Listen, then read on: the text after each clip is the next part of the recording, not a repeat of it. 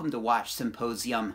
I'm Austin. Let's talk about loupes. Which magnification is the best? All right, well, first let me just say that I used to be really cavalier about loupes. I used to use them more just for fun here at home to look at the details of my already purchased watches. But if you're looking to buy a pre-owned watch, these are essential. I mean, this little guy saved me about $10,000 a few weeks ago. Link in the description to that video. But it reveals very often things you just can't see with the naked eye. I know I'm sort of stating the obvious for many of you, but I've bought many a watch without a loupe.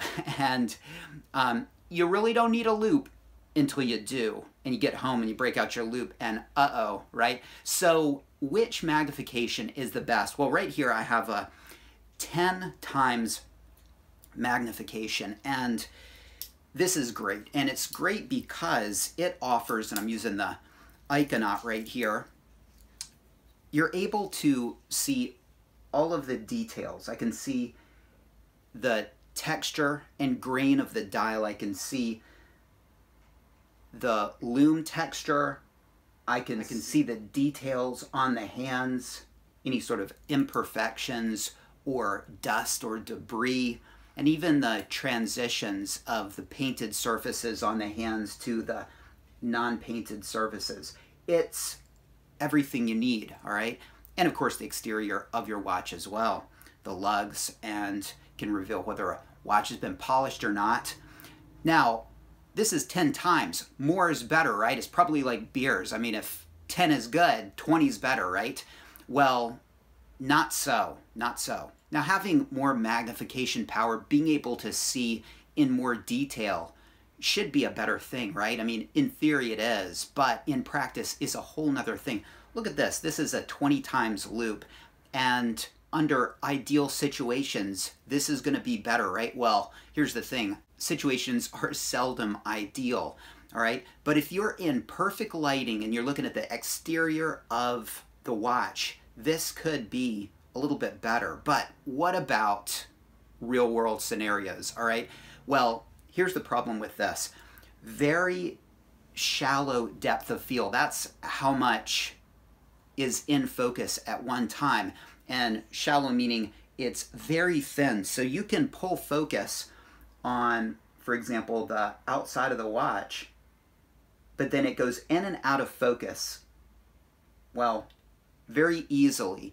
And one little section, one little thin plane can be in focus, and then just that, you know, few millimeters off to the other side won't be. So it's a little bit difficult to pull focus. That's the least of your problems though, because you need to get very close and you block out your own light. Now, I'm looking at the outside of this watch.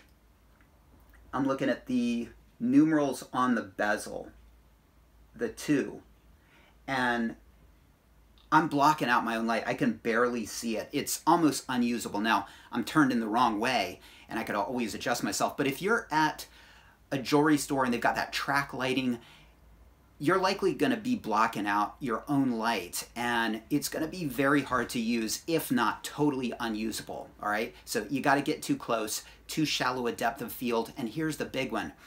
Because you have to get so close, you might not be able to pull focus on certain parts of the watch. I was looking at the exterior of the watch. Let's check out the dial.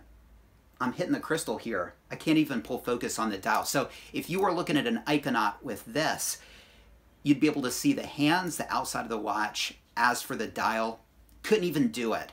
So the shallow depth of field, the amount of light you need, and how close you need to be makes this 20 times magnification loupe unusable. 30 times it would be even worse. So while on paper and in theory, this should be better, this is by far the one I rely on. In fact, if I was buying an Iconaut, I'd have to walk out of the store and say, I've got to come back because I can't even see the dial. So a 20 times loupe, a lot less usable, but in perfect situations, great lighting, and you need to see the exterior of the watch only, it could work. Now, this might depend on the actual brand of the loupe as well, so keep that in mind. 10 times magnification, great all-around loupe, great depth of field. You don't have to get too close. You can pull everything in focus, and you'll let enough light in. This is a lot bigger of a lens, as you can see. This is my go-to. Now we got the 10 and the 20. Would a 15 times magnification loupe be perfect? Perhaps. Let me know what you think about loupes. Drop a comment in the comments section. Like, subscribe. Thanks for watching. Take care, and I'll see you next time.